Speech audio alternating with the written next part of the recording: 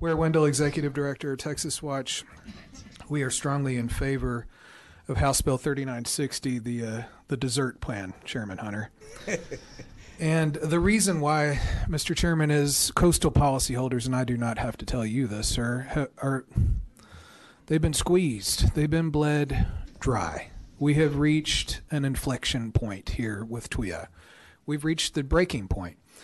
There was an article, March 25th, 2018, out of the Victoria Advocate entitled "Frustrated Gulf Coast Homeowners Call for End to TWIA." I share their frustrations and I share their call. You've asked for solutions. You've asked for solutions, Chairman Hunter. Let's talk solutions.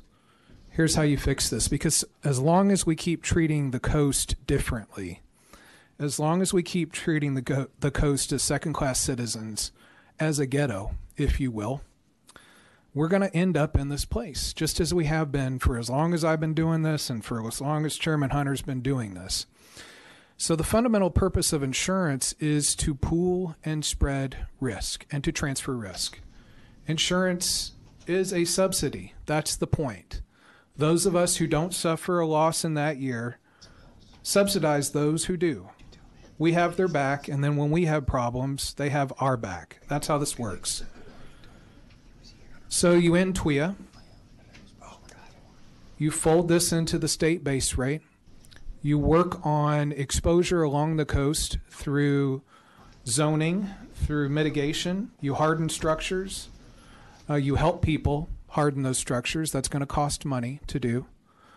And we don't treat the coast like they're somehow separate or apart or different, because I grew up in Fort Worth. We get the worst hailstorms you've ever seen in Fort Worth. Yeah, you do. In West Texas, we get brush fires. Here in Central Texas, we get flash floods.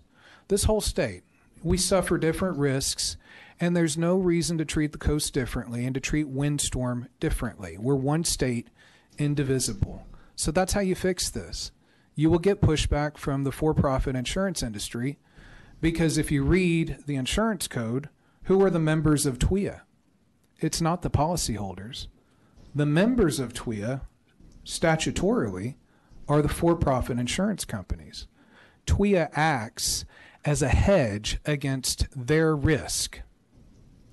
And to your point, Mr. Chairman, we've reformed the funding structure to where the coastal policyholders pay first, second, and third again before we ever get to assessments. Premiums, CRTF, Class 1 securities. So the for-profits get to sit back and watch that happen. And then we overbuy on reinsurance as well to further hedge their risk. I agree with the lady who said, you sell insurance in Texas, you sell insurance in Texas. You don't get to cherry pick parts of the state. You don't get to cherry pick coverages.